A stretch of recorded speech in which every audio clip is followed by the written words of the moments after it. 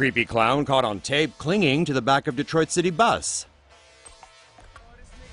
A video of a creepy clown hitching a ride on the back of a Detroit City bus has gone viral, and the city's transportation department is not amused. The footage was captured by the dashcam of an unidentified driver who probably never expected to see a clown clinging to the back of a bus, even in Detroit. The Detroit Department of Transportation has forwarded the video to police, who are investigating. So where is this clown craze taking us, and what were the motivations of this particular prankster? Though the clown's identity remains unclear, one YouTube commenter noted that the costume is similar to one seen in a video posted by Instagram prankster @GDullaMullah. That video ends with the prankster dressed in a clown suit and clinging onto the back of a Detroit City bus.